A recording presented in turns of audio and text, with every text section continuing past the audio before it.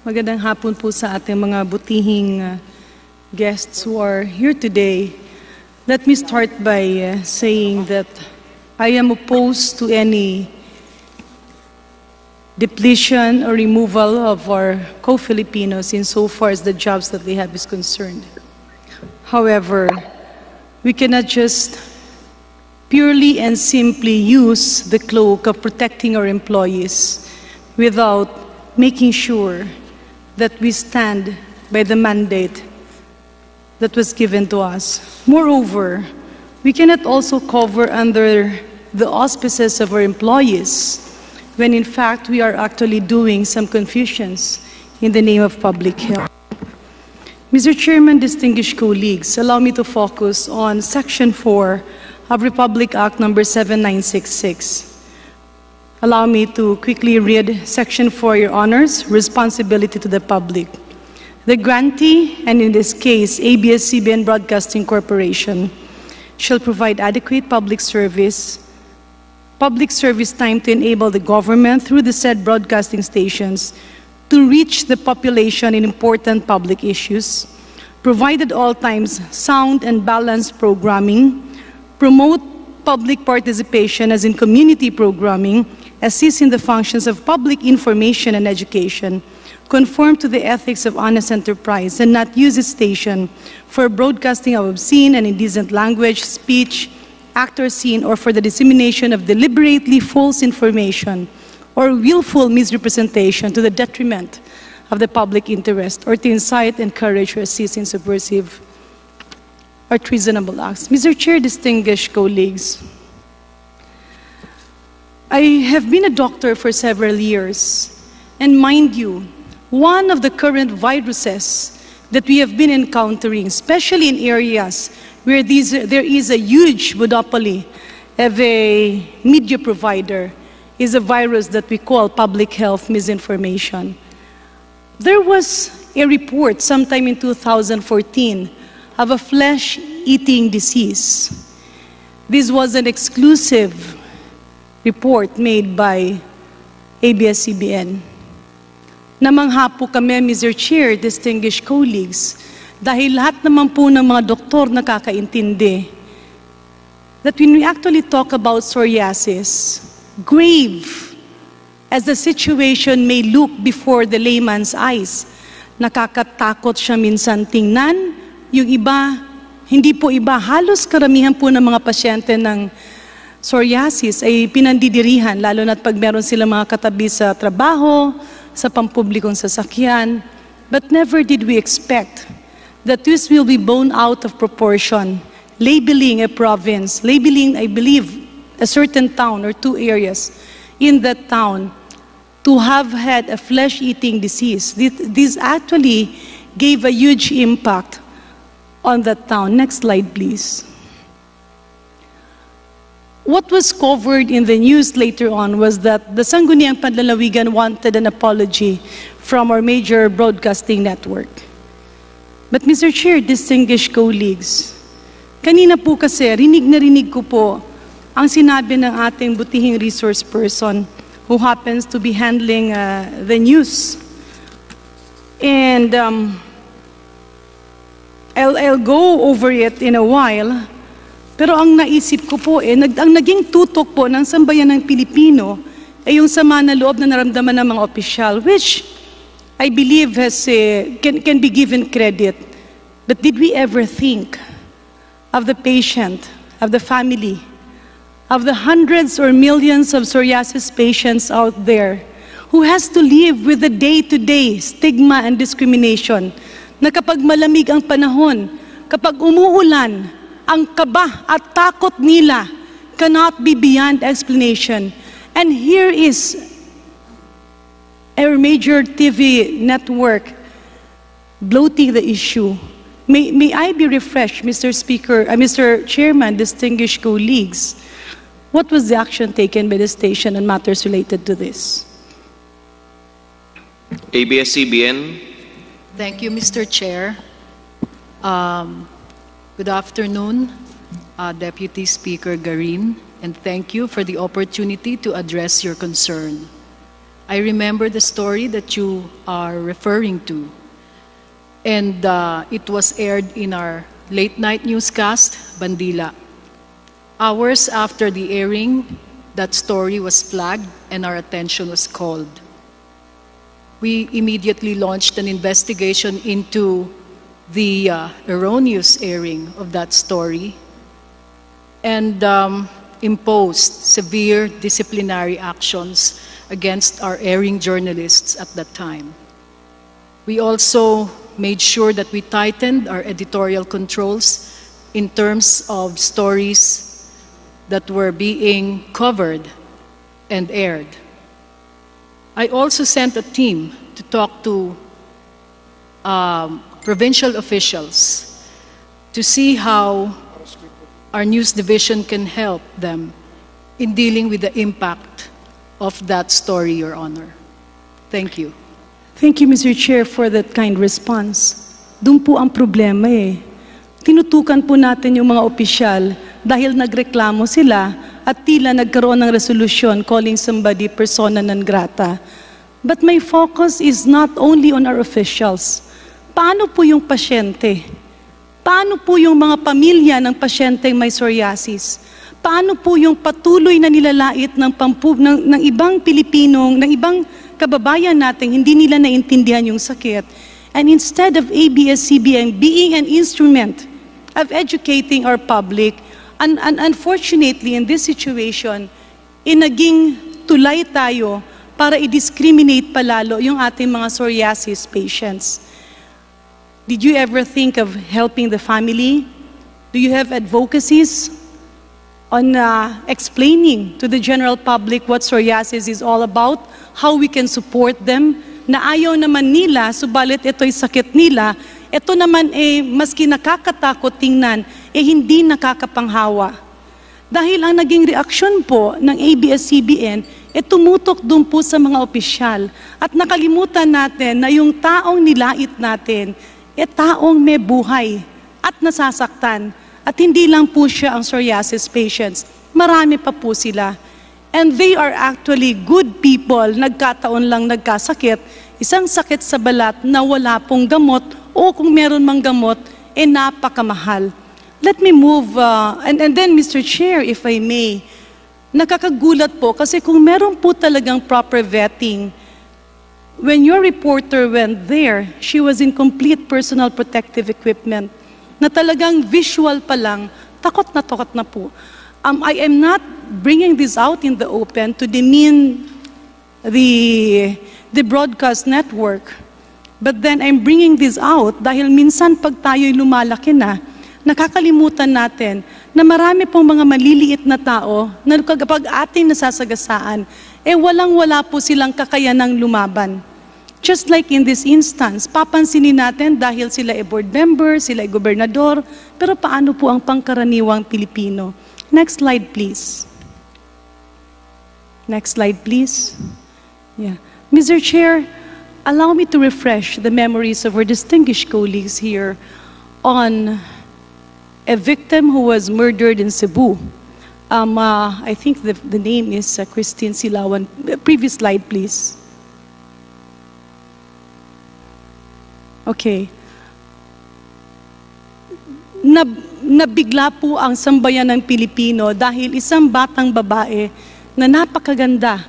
And of course, the mother who was really grieving, the neighbors and the families grieving, wanted justice for this victim. And to refresh your memory, Your Honors, naging malaking issue po ito sa Cebu.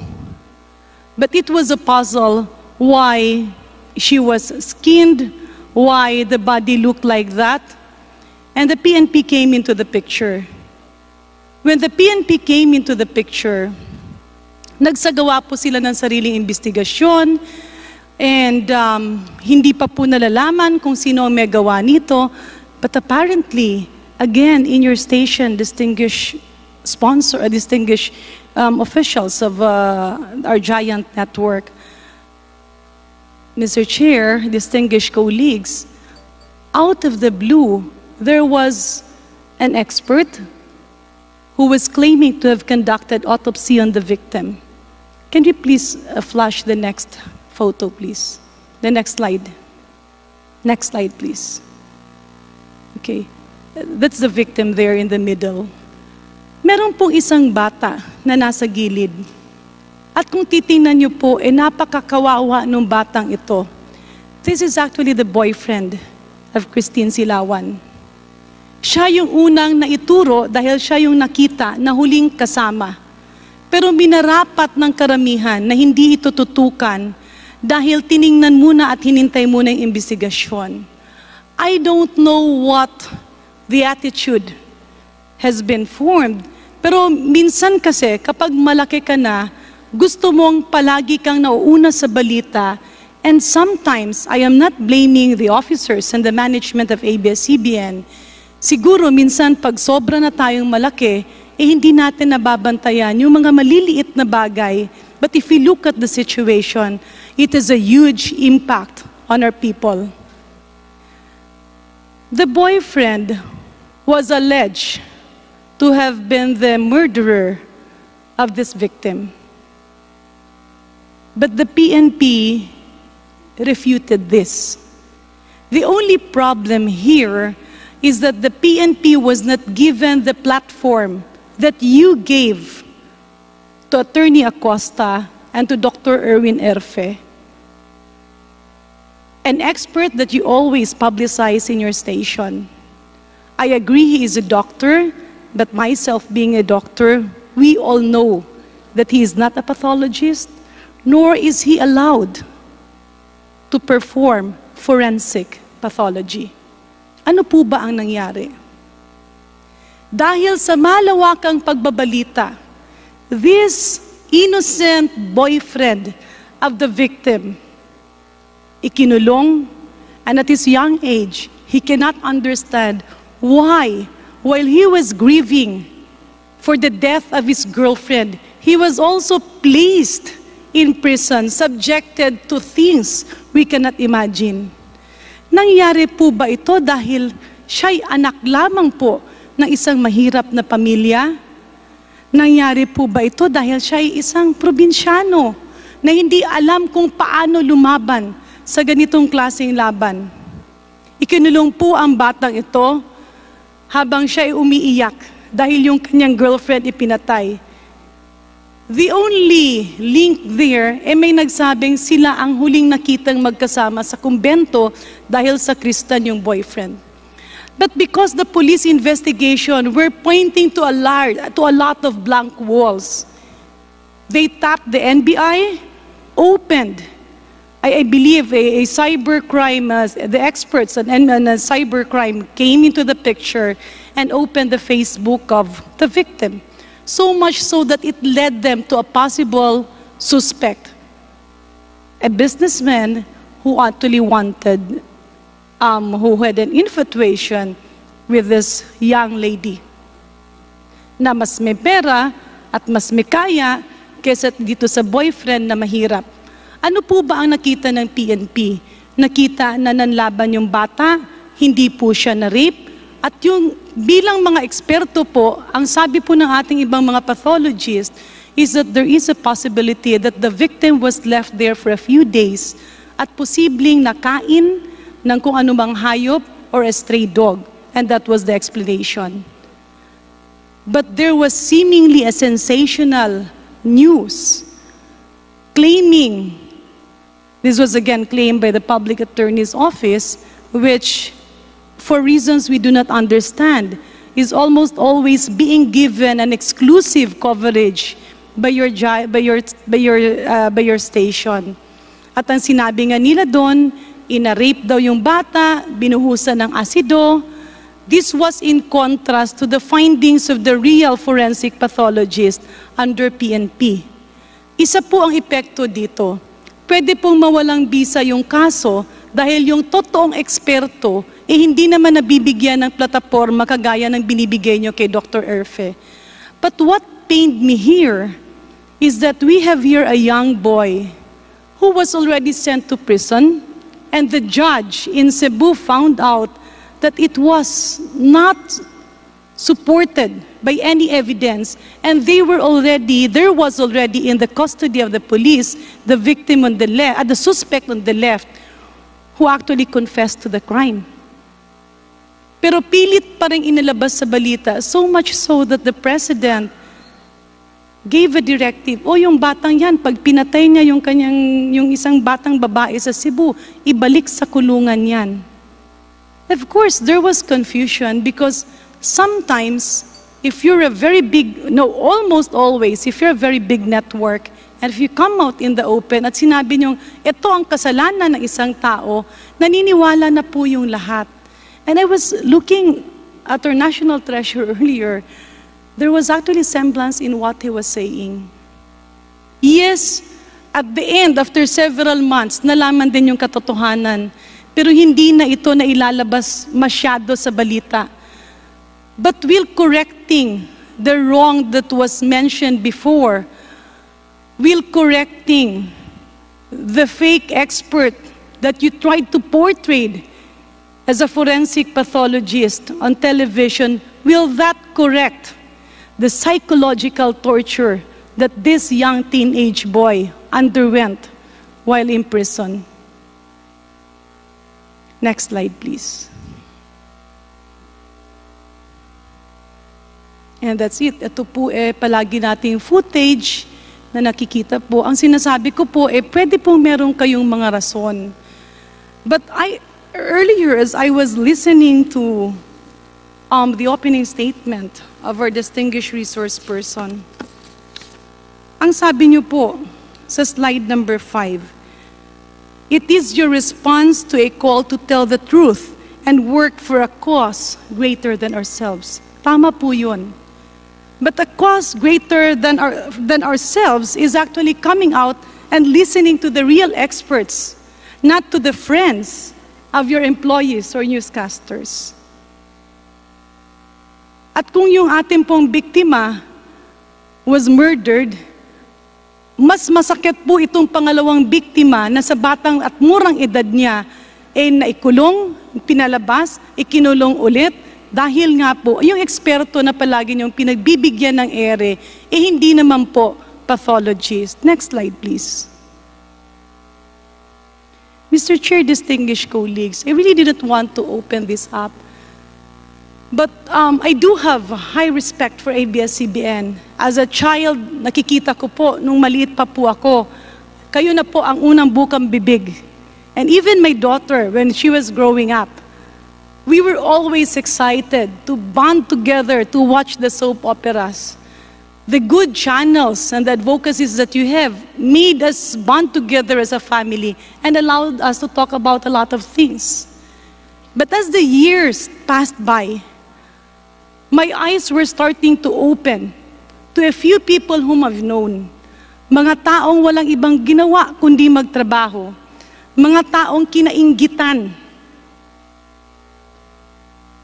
People who are not powerful. I'm really sorry, I'm just a little bit emotional because this person,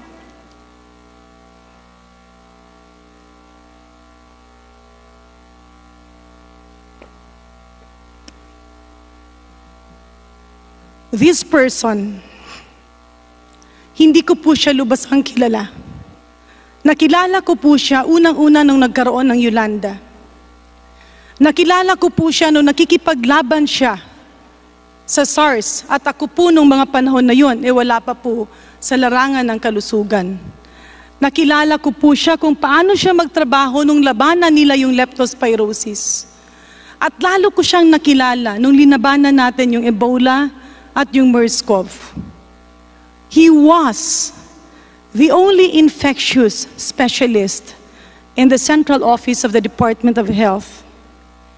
He was a regular person being interviewed by your station because he was the DOH spokesperson during the time of Secretary Ona and was carried on during my time. I'm referring to the former Assistant Secretary, Dr. Lyndon Lisuy. Lyndon was a jolly person. He dedicated his life to DOH despite all the efforts from the private sector. Next slide, please. He was always the person who gave calm to everybody when there was a lot of fake public health news. This is the person who protected your network when the flesh-eating news came out in the open. Siya po ang lumabas at nakiusap na wag nang palakihin, and siya po yung kumausap sa mga pasyenteng may psoriasis, telling them that everything will be all right, that it was not the usual thing that happens. And who will expect that Lyndon will be victimized by the impunity that sometimes happen in a very big corporation? Next slide, please. Lyndon was not really in the limelight, but he was forced to, simply because we have a lot of pandemics, we have a lot of outbreaks, we have a lot of emerging infectious diseases. And that prompted him to work hard. Lalo't lalo na po, na sa buong departamento, he was the only one who agreed not to practice and instead focus on the Department of Health. Salamat. Probably because of his hard work, when President Duterte assumed office, I'm not sure what happened, but maybe because they were looking for competent career people in the department, Director Lyndon Lee Sui, who was not appointed as Assistant Secretary or Undersecretary during the previous administration, during the time of former President Aquino, by virtue of his being career and by virtue of his performance, he was appointed as Assistant Secretary. Next slide, please. And that prompted him to work harder. But sometime in December and even in November, although there were already a lot of intrigues about him being appointed, he was always cited as somebody who did not campaign for the president, as somebody who is not really, as somebody who was a spokesperson during the time of the former president. But despite all of this, he was appointed by virtue of the career promotion inside the department. Siguro ito ay na pinagsimulan ng mga ibang matagal nang naiinggit sa kanya, at ngunit hindi niya lang pinapatulan. In one of your TV stations, I remember that fully because I was about to have dinner, and when I opened up DZMM, Secretary Duque was about to be interviewed, and a person who hated Lyndon for being appointed submitted a letter to Secretary Duque. Unfortunately, even before Secretary Duque had time to peruse over it in his office, because Secretary Duque, just like all the other former secretaries of health, decided to top Lyndon for infectious disease concerns and for emerging illnesses, and even as a spokesperson.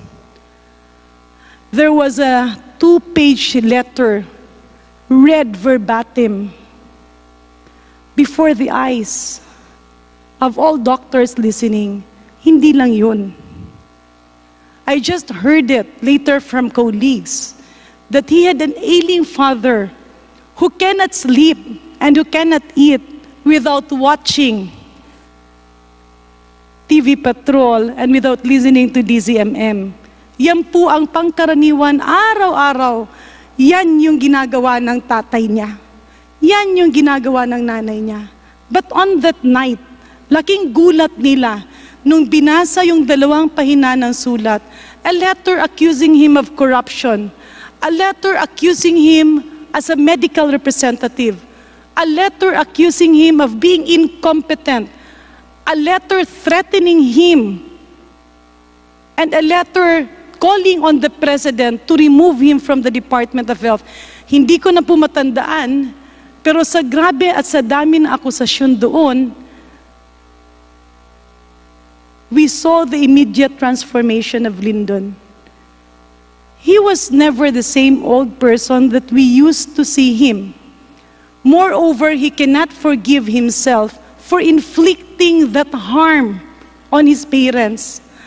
Alam mo yung palagi niyang bukang bibig na, kaya ko namang masaktan ang sarili ko. Pero yung masaktan yung nanay at tatay ko, dahil lamang po ako na-promote sa DOH, hindi po ba mas maganda na tanggalin na lang po ako bilang opisyal?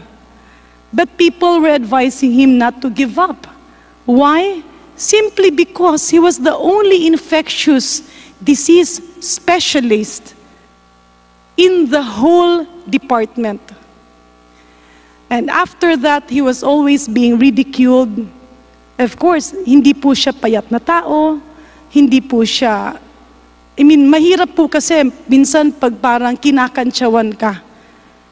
And you're a scientist or you're a doctor who is not used to all of this. Because doctors as they are, lahat po ng mga eksperto, hindi po mahilig humarap sa media. Because you're always busy in your work. If there are doctors who will have the whole time of their life facing media, it's because they're not practicing. Or it's because they are not busy with patients. Or it's because they have ambitions. And a very powerful TV network like your station unconsciously can ruin the lives of many of our scientists and our doctors. That's why I decided to come out and speak up for them, because I've seen a lot of them suffer in pain. I've seen a lot of them who are brilliant scientists but who cannot speak up when it comes to talking before radio stations and TV stations. Moreover, wala naman silang maraming kakilala sa istasyon nyo at hindi naman sila pwedeng basta-basta pumunta na lang doon at magsabi kung ano ang kanilang nararamdaman. Next slide, please. And because of those repeated series of autopsies being conducted, so may I ask, I know, Mr. Chair, I've been thinking so hard about this. I really do not want to ask these questions. But then as a doctor, it is my moral obligation to do this. I can face all cases thrown to me because I am both a doctor and a politician. But doing this to scientists and other doctors, kawawa po sila. So ito po ang naging buhay nila. On a weekly basis, ngayon nga, yung iba naka-quarantine, yung iba nagpo-positibo.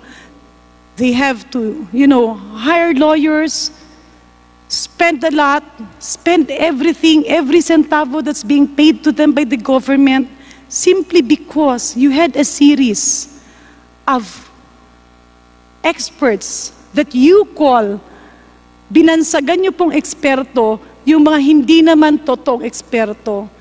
So may I ask the officers of ABS-CBN, first, what is your basis in labeling a doctor as a public health expert? Or, let's say in the case of autopsies, when do you call a doctor a pathologist? When do you give credential to a forensic pathologist when in fact he is not? And because you mentioned that in responsible journalism, you really have to go through to a series of vetting. And because the flesh-eating fiasco already happened before, you already have systems installed. May I ask you, do you ever have an evidence, a statement from all the 21 countries plus the United States of America, plus all the countries who are members of the European Union, who are currently using the Dengvaxia vaccine, maski isa lang po, meron po ba kayong nakitang ebidensya o papel man lang na nagpapakitang may namatay dahil sa Dengvaxia? ABS-CBN, maaari niyo pong sagutin yung 3-4 na katanungan na ipinukol sa inyo ng makapagbagdamdamin na si Congresswoman Janette Garin. Thank you, Mr. Chair. Your Honor. Your Honor, in our pursuit of the truth about Dengvaxia, we sought information from various sources, including experts, including officials, previous and present of the Department of Health. They gave us diverse opinions and observations about the vaccine and how it was selected to fight dengue in our country. We tried our best to do our stories in a fair and balanced way. But I do understand and acknowledge your concern about the use of non-experts.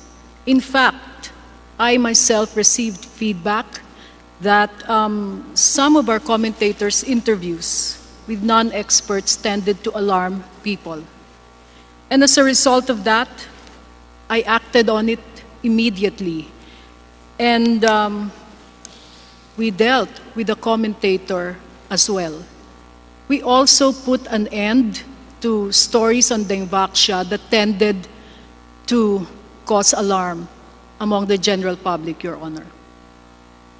In relation to what happened with Dr. Lyndon Lisuy, Your Honor, pardon me po, hindi po ako masyadong pamilyar doon sa pagbabasa ng letter that was apparently complaining about him. However, let me just say this. We are a large news organization. Our news platforms have been integrated since several years ago. And sometimes mistakes were made. We are far from perfect. We acknowledge that we make mistakes, Your Honor, and we try our best to do everything to correct them in a timely manner. Everything we do is really for the benefit of our viewers and for our public. Wala pong mali siya doon. Kaya nga po, hinigpitan namin ang aming editorial controls para mapigilan ang mga ganitong pagkakamali. It is a continuing effort to improve our protocols and our processes, as well as to professionalize our ranks even more, Your Honor. Mr. Chair, distinguished colleagues, there were three phrases that struck me. First, the answer on timely manner. Second, no malice. Third, you consulted experts. May I inquire? Well, because when we talk about experts, we're not talking about personalities.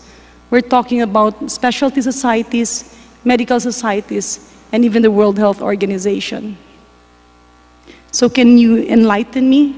Or if you won't have time anymore, you can submit to us in writing.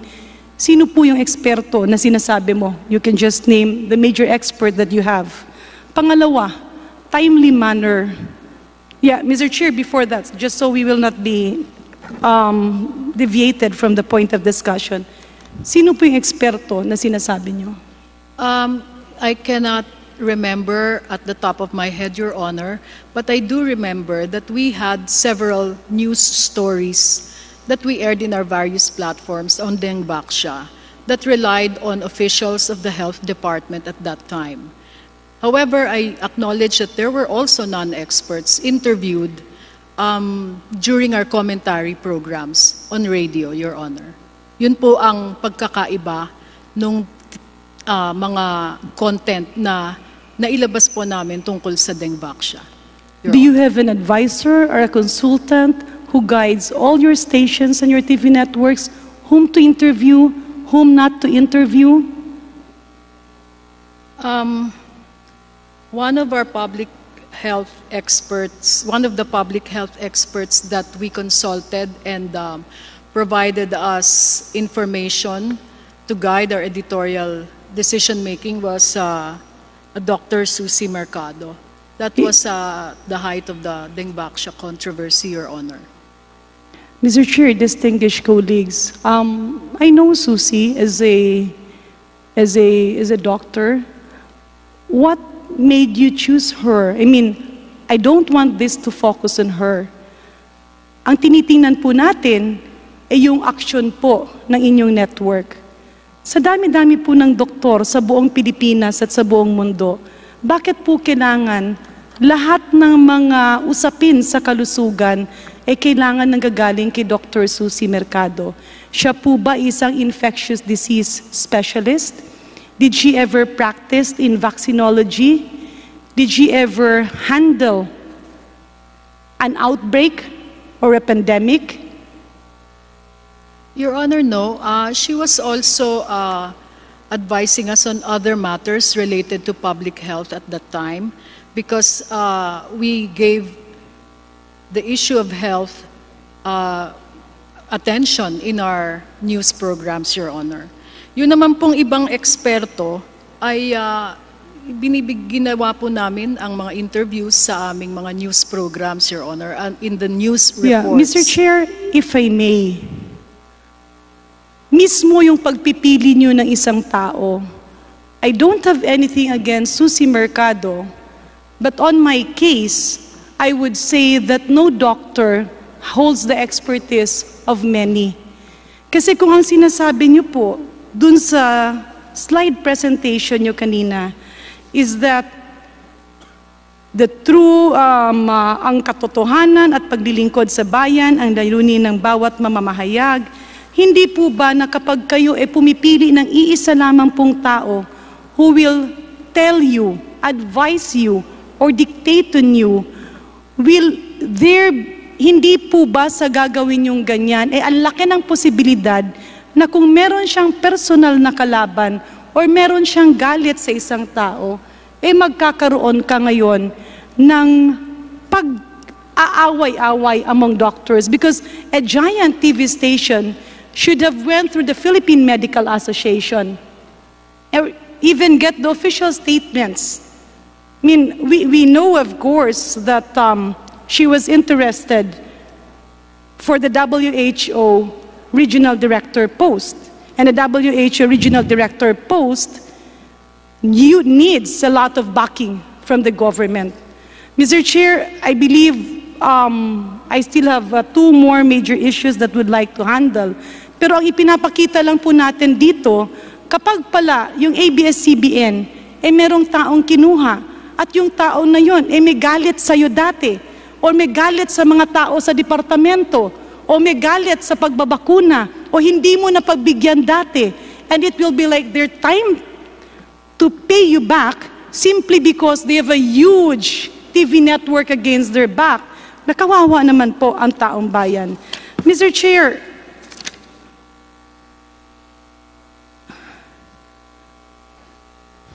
next slide, please.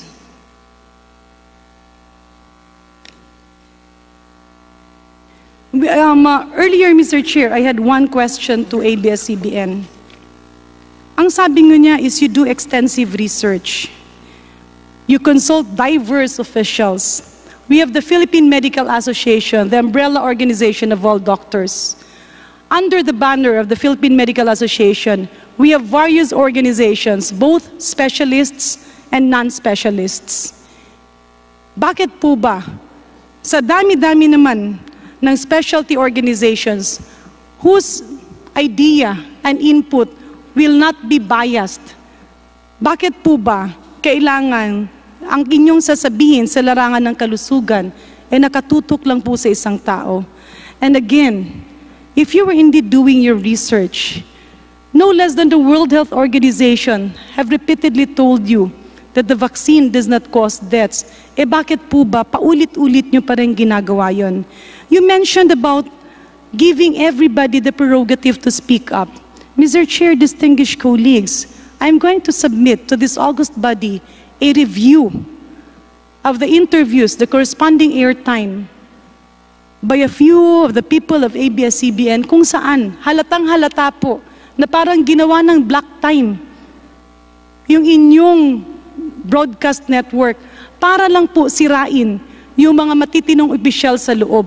Na kapag yung isang tao gustong magpa-appoint at walang bakante, lalapit lang sa isang empleyado nyo, isang opisyal nyo, para sila makapasok. Do you look at this as responsible journalism? And moreover, you mentioned timely manner. Ilan po bang otopsiya ang nakandak muna ni Dr. Erfe bago nyo ito hininto? And how long did it take you? A few days? A few months? Because if my memory recollection tells me right, hindi nyo po ito hininto hanggang nawalan na lang ng gana yung taong makinig.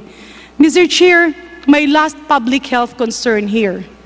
ABS-CBN should have been a very responsible network.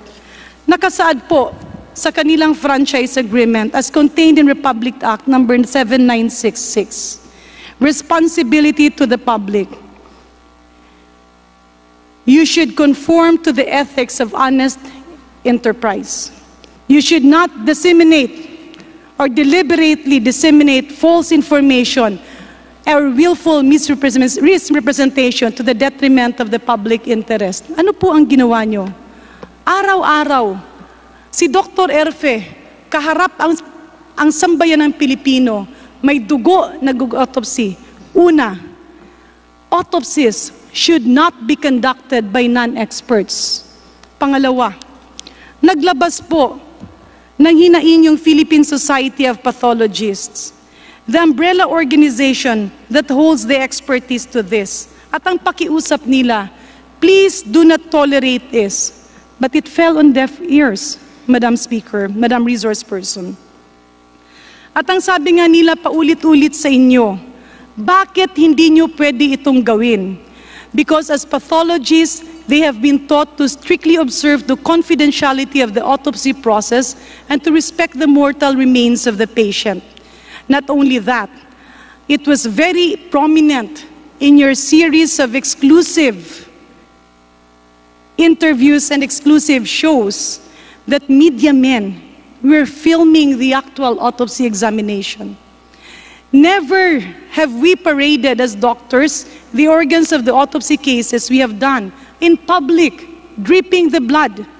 Not only was that inhumane and disrespectful to the dead, it was also dangerous on the part of the media people who were exposed to possible viruses and bacteria that may be present in dead bodies.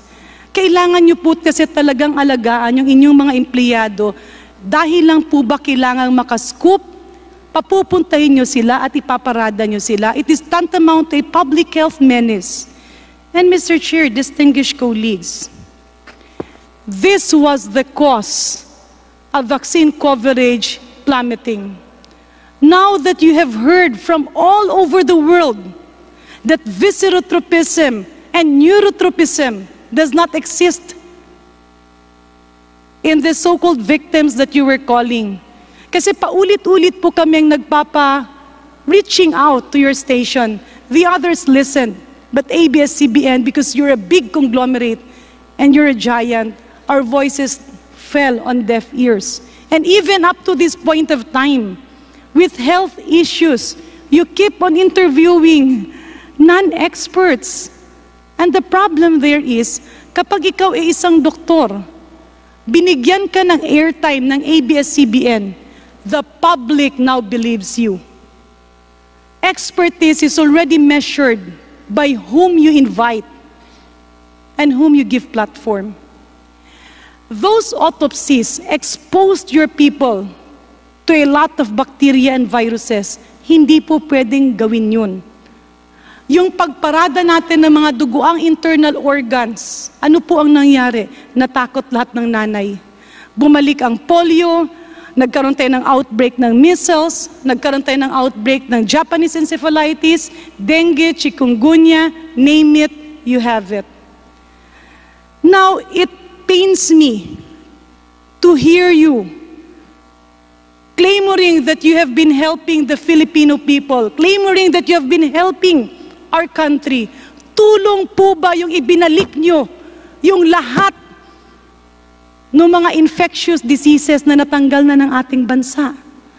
Tulong po ba na naging instrumento kayo that for the 10 years that we have been polio-free, it only took you and some of your people dahil gusto nyo yung limelight, gusto nyo yung media.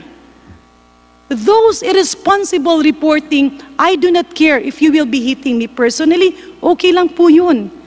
Pero yung programang iningatan ng ating gobyerno ng ilang taon, just because if you cannot perceive the real experts in our country, how can you have responsible journalism? How can you convey the real public health information? How can you deny that you have been unknowingly and unconsciously become a part of that virus that's creeping on our public health? Mas masahol pa sa COVID-19 ang public health misinformation. Kaya, Mr. Chair, if I will be given another opportunity, I will come out with other specific situations where public health was sacrificed simply because of the fight to be the first one to come out with the news. You mentioned it is a response to call to tell the truth and work for a cause greater than yourselves. Yes, that should be the case. But apparently, there are a lot of deviations. Sabi niyo rin po kanina, ang paglalahad ng katotohanan at maglilingkod sa bayan ang layunin ng bawat mamamahayag. Tama po yun. Pero paulit-ulit po nananawagan yung mga doktor, why don't you focus on specialty organizations? If you talk about psoriasis, call the Philippine Society of Dermatologists and they will give you a person. If you talk about autopsies, call the Philippine Society of Pathologists and they will give you facts and not fake experts. If you want to know about public health, you have PCP, you have internists. You cannot just call people simply because they are your friends. Because responsibility is not all about friendship. Responsibility is all about standing by the mandate that was given to you by our government. Mr. Chair, I know nagalit na po, wala na po akong oras. I really would have to enumerate other illnesses that has been sacrificed by the claimor to be on top in terms of bringing news to our people. At uulitin ko po, napakarami po ng mga mababait at mga galing tao sa ABS-CBN.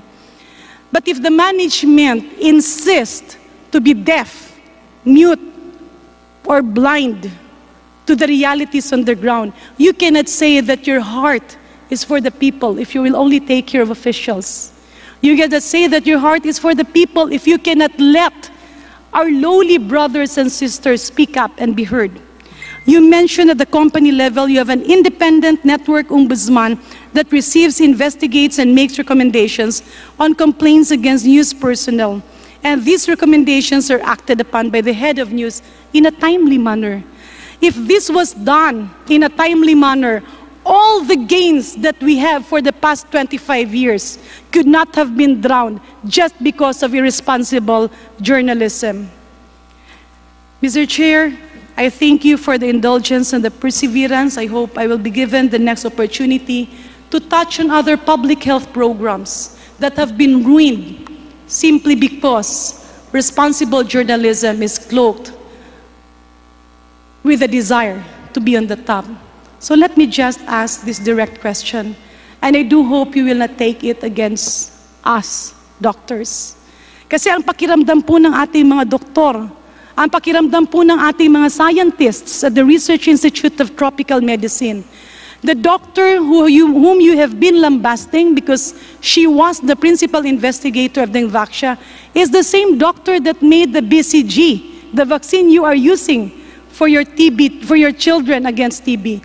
They are the same scientists, Filipino scientists, that did polio.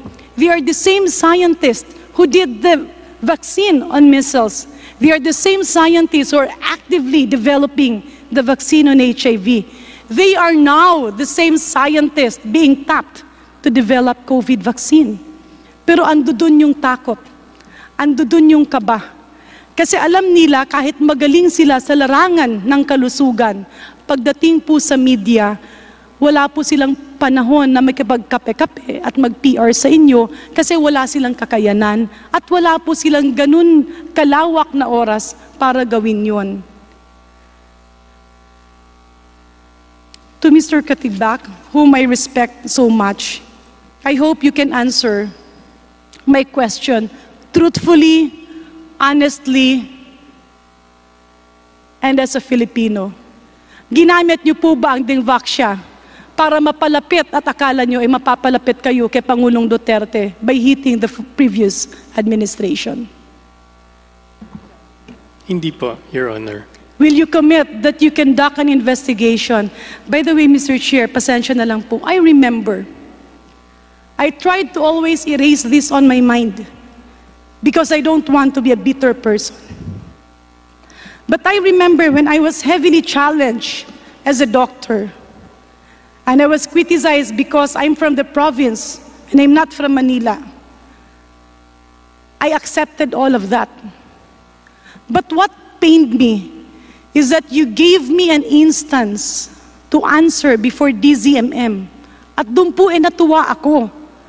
Dahil in-interview ako, nung umagang yun, nagbigay ako ng sagot at sabi ko, I will prioritize this.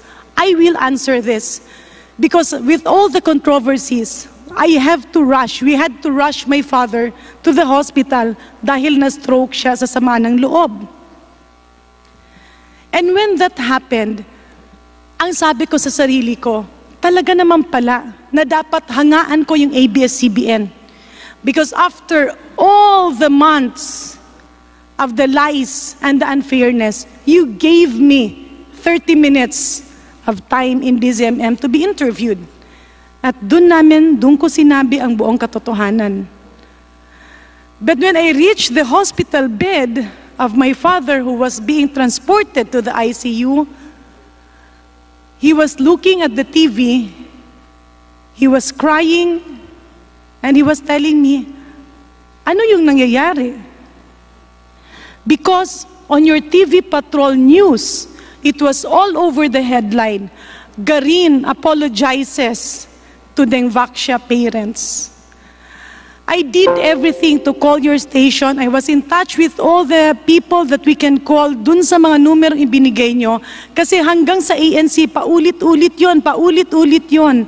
At ang sabi ko, pwede bang wag nyo na munang ibalita yon? Because it's not true. And I told them, just give me time. Para lang yung tatay ko, mamatay man siya o makasurvive man siya, hindi niya dalihin sa pagkamatay niya yung sama ng nararamdaman niya because he heard me when I was being interviewed.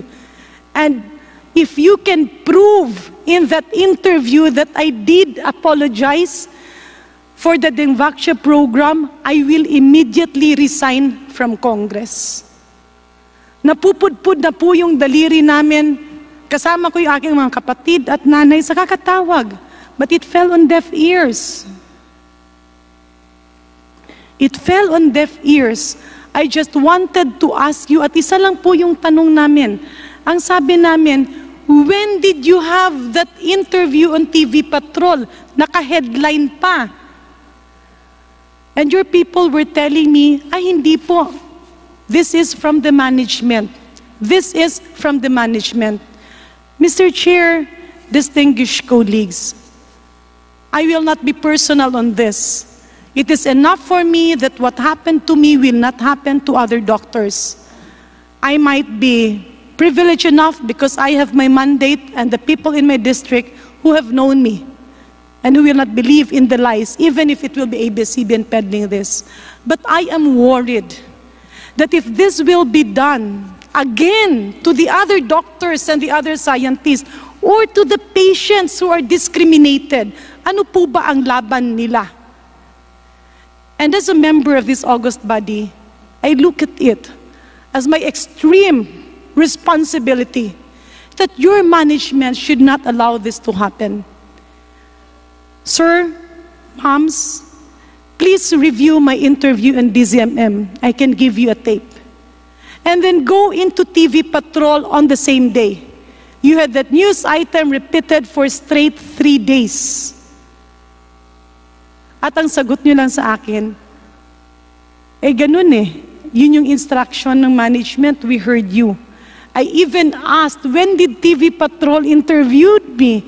Because I was just in that hospital taking care of my father who felt very bad that the TV station that he looked up to since he was young was the same TV station who will be an instrument of a few people who were not happy. If you are part of the executive, when you become a secretary, a member of the cabinet, you cannot please everybody. There are tough decisions that you have to make. And there were a lot of tough decisions that I had to make because we had to cleanse DOH from corruption. There were a lot of tough decisions we had to make at FDA. At marami po kaming ginawang desisyon para linisin ang PhilHealth. But if your TV station will be allowed to be an instrument of a few people who would like to be appointed, or a few people who would like to win in an election, or of a few people who are not really experts but who are pretending to be experts, or a few people who will get back at us because their businesses were ruined because we have to put systems. Ngayon, ang daming nagrereklamo sa DOH. But did you ask them why they cannot move? Because they are afraid of ABS-CBN. Gustong-gusto ng mga doktor na gumalaw. Gustong-gusto ng DOH na gumalaw. Pero bawat galaw nila, bawat desisyon, bawat gawin nilang tama, ang bukang bibig nila, baka malindon lisoy kami. I do hope, Mr. Chair, distinguished colleagues, that the management of ABS-CBN will look into this. Kasi kung mabigyan po natin sila ng prangkisa, at narinig ko po sa ilang kasamahang natin, ayaw natin mawalan ng trabaho ang ating mga kababayan. Ayaw nating ipitin ang isang malaking negosyante. We are all one with this. But if protecting a business conglomerate would mean tolerating the lies on public health, would mean tolerating the fake experts that you continuously interview on your station, then we have to stand up. Even if we lose this vote, I have to stand up. I have to convey the sentiments of our doctors. Because not every doctor is given the privilege to sit in Congress. Not every doctor is privileged to be a mother. And as a mother, and as a legislator, and as a vaccinologist, I can sacrifice my political post if only I have to stood up by the Hippocratic oath that I have always agreed upon. At patuloy ko pong tatayuan at gagawin ang nararapat para sa mga bakuna dahil vaccination saves lives. And now we are in this mess. Now we are in this pandemic. This pandemic is already a big problem. Pero ang hindi nasasabi, for once in the history of vaccination, when measles, mumps, and rubella vaccine was ruined because of a fake expert who went to the US, who is from the UK, ano po ang ginawa ng UK? Ano po ang ginawa ng Amerika? Ano po ang ginawa ng mga media? They came out with the truth. And that doctor, tinanggalan ng lisensya. Pero dito sa atin, pag merong gustong magpasikap, gustong magpa-appoint, all you have to do is approach a reporter from your station, befriend him, and then they will have the luxury of time, the luxury of a big conglomerate, the luxury of being called an expert simply because you allowed them to be. Mr. Chair, distinguished colleagues, even up to this point of time, I still don't know whether to vote yes or no. I'm still thinking.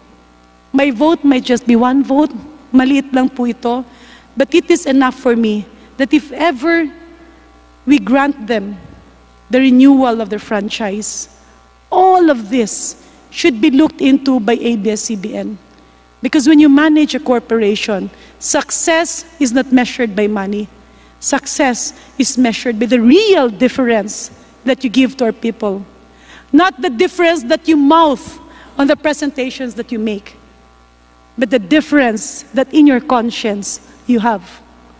To the family of Asek Lyndon Lee Sui, I know that no words, nor even an apology can ABS-CBN can bring back his life. But when he died, defending himself, being very bitter, all that I can say is that maybe God has His purpose. And maybe the Committee on Good Government and the Committee on Legislative Franchises should be a very vital instrument. That big as you are, when you grow bigger and you grow bigger and you grow bigger, you always have to remember that at one point, you will never grow big if before God's eyes, you will be part of continuous public health lies.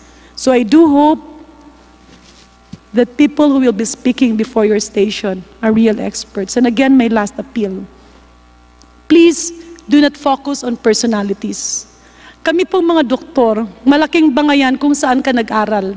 Kung galing ka sa ganito, kung galing ka sa ganito, ikaw ba'y taga Manila, ikaw ba'y taga probinsya. That is why in some countries and in many countries, the Secretary of Health, the Minister of Health is a non-doctor. Because the countries do that so that the sitting Ministry of Health will be neutral, no biases. But if you get a certain person, and that certain person dictates whom to interview, what to say, what to put on the news, then you do injustice to the people who have probably refused her or refused him at one point in their lives. You now become part of a bigger virus we call fake news and public health misinformation. Maraming salamat po, Mr. Chairman. Maraming salamat, Congresswoman Garin. At ngayon po, dyan po nagtatapos yung atin pong hearing, ating interpellation. Mr. Chair. Kong Garin. Mr. Chair, very quickly, if I may. Marami po kasi ang nagtatanong, ang dami pong nagtatanong ng mga constituents ko. Alam po nila na pag-usapan na matagal ang prangkisa ng ABS-CBN. But they're asking why the issues now are seemingly not in relation to the issues being discussed before. Mr. Chair, just to set it again on the record, today's topic is about bias reporting, and Section 4 of the franchise granted to ABS-CBN states that willful misrepresentation should have no place. Uulitin ko po, Mr. Chair, karamihan po sa ating mga kasamahan dito, ayaw po, halos lahat po tayo, if not all of us, ayaw po nating may mga taong nawawalan ng trabaho. And Mr. Chair, just to reiterate, I conveyed the information I gave earlier, not because I want to criticize, but simply because I was abiding by my task as a legislator. I'm very proud and happy to see a report by Christian Isguera narrating the facts. I also know of a very good friend, Tito Boy Abunda, who actually looks at health as a primary topic. But Mr. Chair, I also saw posts by some employees and officers of ABS-CBN, kumakailan lang, again saying na tama po yung balita dahil nanggaling ito dun sa DZMM at nirelay lang. Mr. Chair, I really don't want to dwell on this. But again, we are all here to possibly point some facts that can be corrected. Kasi tama po si Mr. Julius Babaw. Marami po ang mga bagay na dapat at pwedeng mapag-usapan. Pero kung hindi po natin ito aaminin, ay mahihirapan po tayong matugunan ang mga maliliit na problema na pwedeng maging malaki. This is just 3 minutes, Mr. Chair. Allow me to play the actual interview.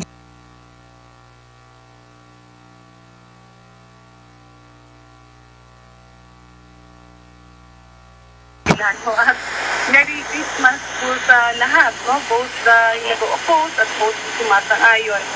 Ang hindi lang kasi maganda, parang ito yung isang issue na pinaghati-hati yung ating bansa. At ang pinakamasakit, yung issue na binigyan ng takot yung mga nanay at mga pasyente na ang dapat kasi pagka may ganitong impormasyon, kagaya ng ginawa ng mga ibang bansa, nagkaroon ng emergency meeting yung departamento at yung kanilang head ng departamento itinawag. Hiningan ano ba yung mga datos, ano yung naging reason, and kaya nga sinanong ko yung Brazil, ano po ang naging una yung reaksyon. So the secretary called for an emergency meeting, tinignan nila yung datos kasi dun sa kanila 8 out of 10 ang nagkakadengue, sa atin 9 out of 10. At ito yung kanilang mga solusyon. And then ang unang naging labas is that in-explain sa mga nanay, sa mga doktor, sa mga pasyente, at sinabihan, these are the steps we are taking, at naging common lang yung talking head. No? Kasi sa atin kasi naunahan ng takot. And minsan pag nasusobrahan tayo ng takot, nawawala na po yung talagang focus kung ano bang dapat gawin. So sa mga nanay, pasensya na po talaga. No? I would like to apologize. Hindi po doon dahil sa mga nanay, pasensya na po talaga. No? I would like to apologize. Hindi po doon dahil sa bakuna, kundi parang as a Filipino na nangyayari yung ganitong nagpapanik na yung bigla. Kasi ganito rin ang ginawa sa Ebola. Pinanik ng tao na hindi naman Ebola yung pasyenteng hinahawakan namin, malaria. Sabi, huwag puntahan sa kabalyo. Yung sundalo yun. Sundalo yun, ando dun sa isang isla, linagay sa PPE, nag-chill. Sabi ko, hindi pwede yan. Dalhin sa ospital yan. Kasi pagka ikaw ay malaria at nag-chill at nag-chill, pwede umakyat sa utak yan. Buhay ng sundalo natin yan. So, this is, saka pinandirian yung mga sundalong galing sa labas. Parang it's because of panic nga. Pero at the end of the day, ang tingin ko is these are all fights and challenges in life. As long as the truth is on our side, matatapos po ito. Mr. Chair, I would like to insert into the records of this committee the actual recorded interview I had with DZMM. It started with my saying, bilang isang Pilipinong doktor, ako po humihingi ng paumanhin na minsan may mga away-away yung mga doktor at tuloy nagpapanik yung tao. And then we went on discussing Ebola, malaria at iba pang mga sakit. And at the end, I was asked, kayo po ba natatakot? Where are you going from here? At ang sabi ko po, because we have the truth and we are backed with science, wala po kaming dapat katakutan. This is just probably an isolated case or a repeated isolated case. Ma'am Reyes, Sir Carlo Katigbak, I am not putting this forward because I want to discuss it here. You had several, even a few emissaries who approached me. Congressman Lagman talked to me, Congressman Benny Abante talked to me. Isa po ang paulit-ulit na sinasabi ko. We have a lot of patients, we have a lot of doctors, we have a lot of people who look up to ABS-CBN. And when it happens that people believes in a very big institution, because even my family, my daughter and myself look up very much to you. The reason why we brought this up, not only me, probably other members of Congress, is that we believe that your strength can make a difference. And public health should not be played at. Public health should not be meddled or muddled with willful misrepresentation, because that statement, when it was bloated, resulted to vaccine mistrust. And vaccine mistrust led to several public health problems. Hindi lang po ako, hindi lang po kami mga doktor, but even the former secretaries of health and the academe appealed before you in open news and in open fora, but it fell on deaf ears. Naintindihan po namin yon kung hindi nyo kami mapapaniwalaan, because as you has conveyed earlier, you have full trust in Dr. Susie Mercado, who is not an infectious disease specialist, and to our belief, she was not involved in the department during the time. Be that as it may, I hope that you will retrieve the original copy of this tape. It's not all about me. It's all about possible victims that can be there in the future, not because of you, but because of some people who might abuse their being aligned with your station. With that, Mr. Chair, distinguished colleagues, I move that an original copy of the transcript be submitted to this committee.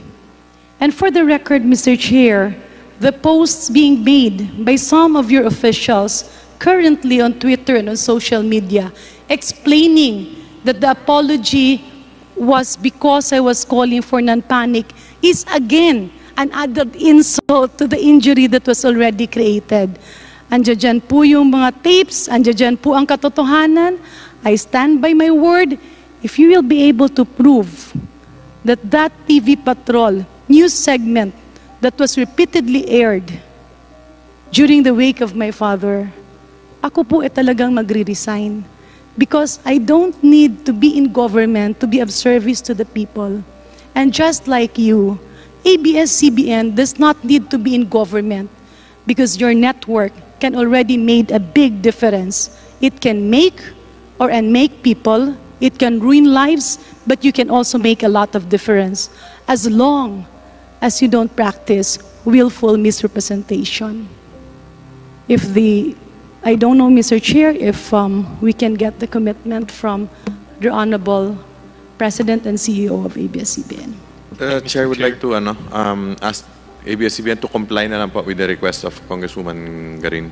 Yes, ma'am. We, Your Honor, we acknowledge all of your concerns and we commit to look into each of the concerns that you raised po.